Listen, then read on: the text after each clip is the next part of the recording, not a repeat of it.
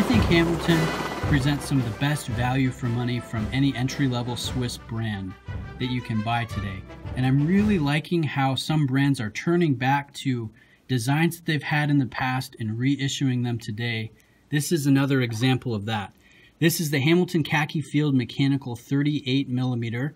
I think it's a really great modern reissue or update of their original, which I'm also fortunate to have in front of you today. This one was lent in by my friend Mike, a local watch fan here in Utah who's lent in some really cool watches in the past. So big shout out to Mike for lending this one in. It's great to see the two side by side.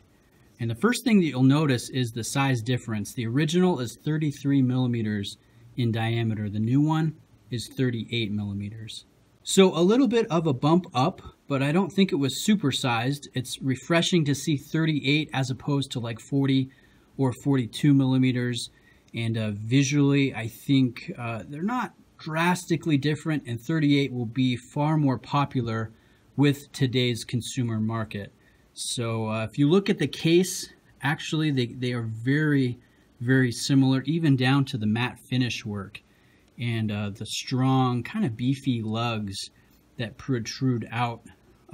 We've got domed crystals on both. The original is acrylic, and the new one is an inner AR coated sapphire that is also just got a really nice look from extreme angles with that double dome.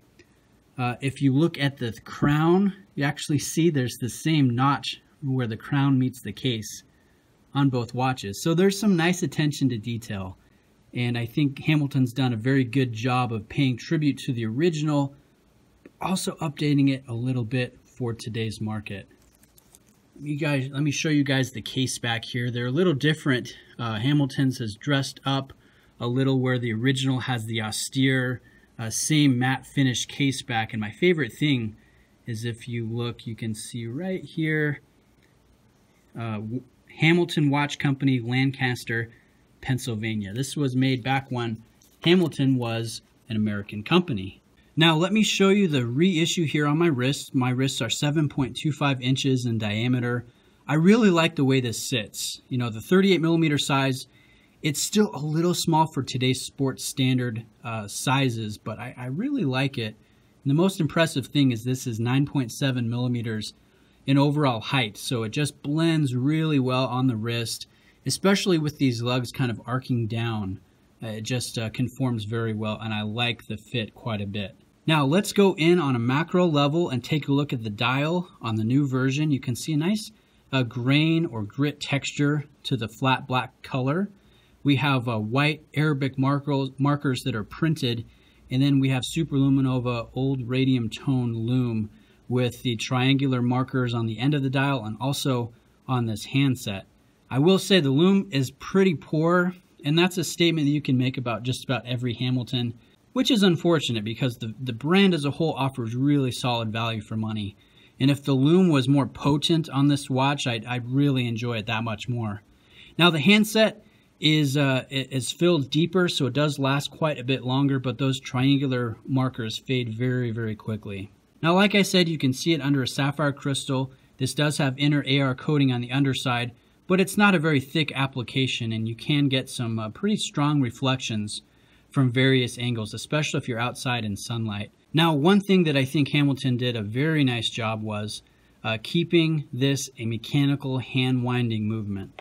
This is basically the ETA 2824, but just the hand wind version of it. And this has a very pleasant action from the oversized crown, which is signed. And let me show you the original for comparison. You can see signed with the same style of logo, Hamilton logo. But like I said, it's just got a really pleasant action to it, and it hacks.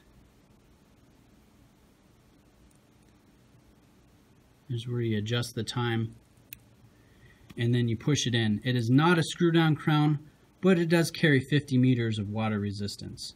Now, just in closing, I'm going to give you my final thoughts here. I think Hamilton's done a very nice job at creating a modern version of one of their most classic designs from a period when they were an American company making watches in Pennsylvania. The new one it's tough. You know, it's got a great sapphire crystal. It's very legible, very thin, very comfortable. I really like the matte finish and the hand-winding ETA branded movement. So there's a lot to like here, especially for the price point. I believe they're $475 new, and they sell pre-owned anywhere from $300 to $400. So with the design, the history, the different materials, the performance that you're getting, I would say that this is definitely holding true with that value proposition that Hamilton has made a nice name for themselves doing. And I really like the vintage element. So really cool to see the two side by side. Big shout out again to Mike for lending in the original. Really awesome to see the two side by side. That is pretty cool. So let me know if you have any questions. Reach out to me. I appreciate you guys taking the time to watch, and I'll see you in the next video. Cheers.